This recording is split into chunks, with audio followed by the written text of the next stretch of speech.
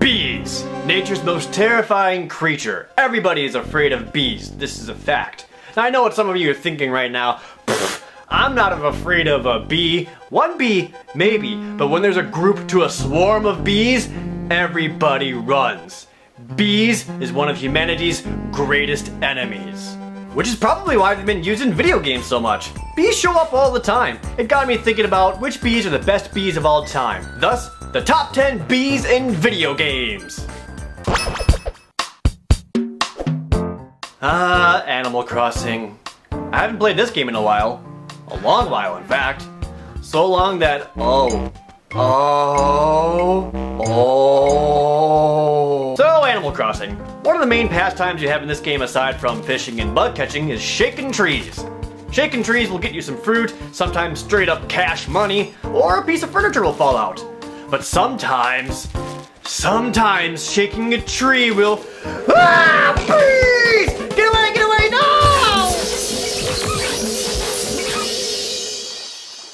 Day ruined. This is all it does. You look stupid for the rest of the time playing, and that is the worst!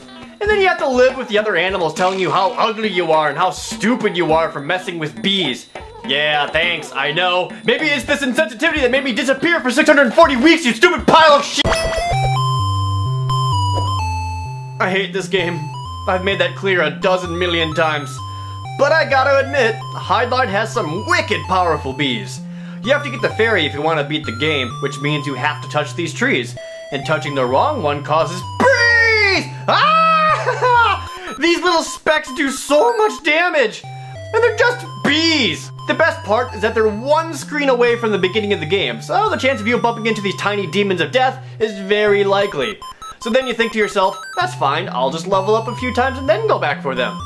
Nope, nice try, but you're still dead. By bees.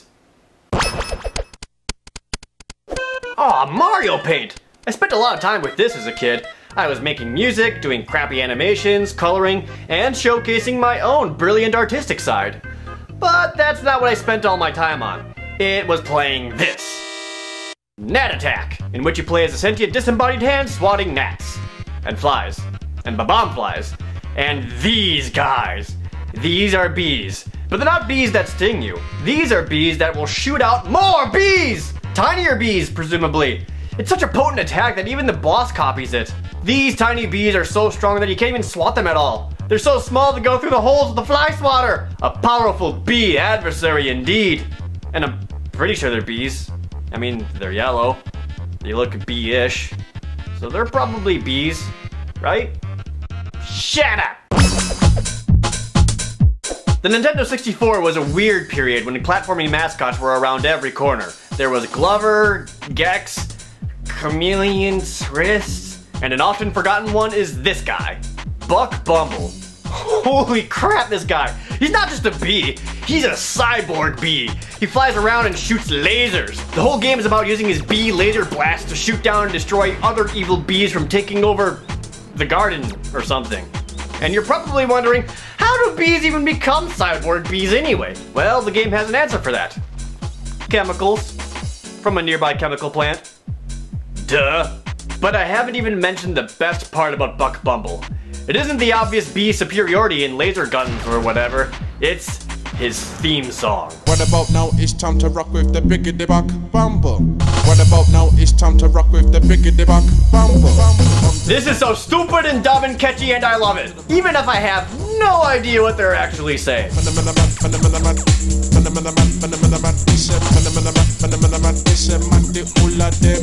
So even if the game is just okay, you can still sing this sweet ass song to yourself while shooting bees.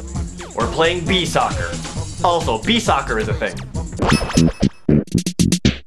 Earthbound. Cult classic RPG. I personally didn't get into it as much as everybody else did, but I always remember one particular party member that dishes out utter devastation with every move he makes. And I'm not talking about Jeff. Or Pooh. You find him near the beginning of the game. You're sleeping peacefully and then boom! A meteorite crashes a short jog from home. So you go to check it out with your butthole of a neighbor when suddenly... What's that? What's that sound? That buzzing sound. That buzzing like a bee? It's Buzz, and he's a bee from the future, warning Ness and his friends of Gygus' impending plan to destroy the world. He's so powerful that the moment he joins your party, all other random encounter enemies instantly vanish, either hiding like the cowards they are, or because the mere presence of Buzz disintegrated them in an instant, and then a Starman, also from the future, attacks. These guys are enemies from the near end of the game, and Buzz is the only one who can really do anything to them. And for those of you saying that Buzz isn't a bee but an alien, listen to what he says. A bee I am. Not. Oh. Shut up! He looks like a bee, sounds like a bee, and his name is Buzz. Like a bee. And he rocks! And then he's squished by Pokey's clown makeup wearing mom named Lardna. The end! Super Mario Galaxy is one of the finest platformers ever made, but some people were kinda polarized by the different Mario power-ups. Flying Mario? Cool. Ghost Mario? Cool. Spring Mario? And then there was Bee Mario. He takes the shape of a bee so he can fly and crawl around on honey. But Bee Mario is not a bee. He is a man in a bee suit. No, the bee that's on this list is this lady, the Queen Bee. My God, she is gigantic. She is the ruler of all other bees, so that automatically makes her cool. At least cool enough to be put in the next Mario Kart game, at a greatly diminished size.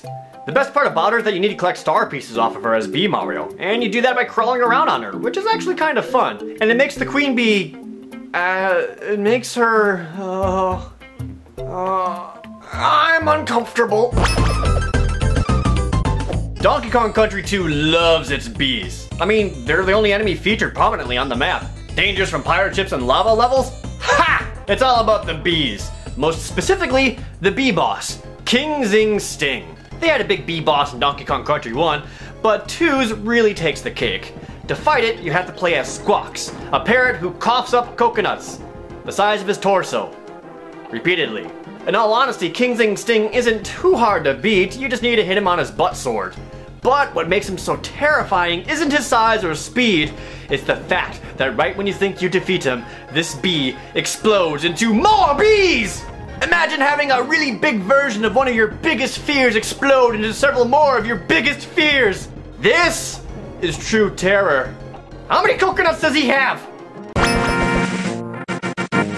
You know, bees are super powerful and clearly destroy anything in their path. But if only there was a way for people to harness this chaos. Oh wait, Link did that with a kid's bugnet and a mason jar. This is such an overlooked feature, but in The Legend of Zelda: A Link to the Past, you can catch a bee and store it in a jar. Everybody else was all about catching fairies, and I was like, screw that! Bees! Once you release the bee, he'll hover around you for a while, automatically murdering enemies indiscriminately.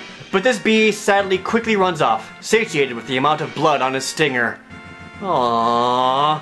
Which is why he isn't on this list. Instead, it's the bee that outperforms the normal bees in every way. In the cave where you get the ice wand, there's a room with some fairies in it. Smash into the fairy statue, and out pops the godliest of bees. You know he's great because he's all sparkly. He's known as the good bee. He's like the normal ass bee, except that the good bee hangs around you for a long time, attacks even harder, and is much more likely to stay by your side. And since he comes back, he's easy to catch back into a bottle and save for later. Who's a good bee? You're a good bee. Yes, you are. Yes, you are. Good bee. Kill. Metal Gear Solid 3, aka the best one, really showcases bees. I mean, they make it a point that you can use beehives to your advantage. One-on-one duel with Ocelot? Some bees should turn the odds in your favor. Even hardened KGB and Gru soldiers run in complete fear from bees. Imagine his embarrassment when he needs to explain to his superior officers why he ran like a wiener from his post. Shh, it's okay. It'll be our secret. And this game had some fantastic bosses, but there's one boss that always stood out to me, because his weapon of choice is bees. The Pain, through unexplained ways, is able to control a swarm of bees to his will. And it turns out, bees have a lot of capabilities that we didn't even think of. There's the obvious stuff, like sting the ever-living shit out of people until they die, or make a cloud of bees to use as cover. But once you get to the fight with the Pain, the real potential of bees comes out. Trying to escape? Bee wall! Moving around too much? Bee snare! Using a gun? Bee armor! My God, it goes way beyond the realm of plausibility. The Pain can use bees to materialize a Tommy gun, or use them to catch and carry grenades back to Snake, or quickly create a bee clone to confuse enemies. And when you deal enough damage to him, the Pain pulls out his ultimate attack. Bullet bees from his mouth. These bees lodge themselves directly into your body and quickly drain your life. Also, they're still alive, flapping their death wings inside of your torso. You can only remove them by lodging them out with a knife. My God, the Pain has displayed the true power of bees. If only there was a game where we could control bees somehow. Wait a second! When I first saw the original BioShock over 6 years ago, I was instantly intrigued. What was this underwater city? Why does this man want to wrench this tiny girl? What is this massive drill hand guy? I remember watching this and just being so intrigued by this world they set up. I had so many questions that I wanted to answer, and I couldn't. Wait, back up. Did he just shoot bees out of his hand? That is what sold me on BioShock. I wanted to shoot bees at people. How cool is that? And when BioShock finally came out, it did not disappoint. I used the swarm plasmid more than any other one in the game. Every single person I saw, I was like, bees! Even the final boss succumbs to the overwhelming power of bees. And while these bees were great, they didn't really hit their stride until BioShock 2. These bees were given the additional ability of killing someone and using their corpse as a bee bomb. The next enemy that walks past it, the bee bomb explodes into bees, and then the bees kill that person and become a new bee bomb. The entire ending sequence, where you need to hold off against an onslaught of enemies, is made super easy with a few well-placed swarms of bees. To me, BioShock will always be known as that one game that has the bee power. Except for that one time when BioShock Infinite was like birds, and it wasn't nearly as cool. Hey, thanks for watching. If you enjoyed the video, be sure to click that subscribe button to see more videos in the future. There's also Facebook and Twitter if you want to get more instant updates. And here's some other videos you might enjoy. Thanks!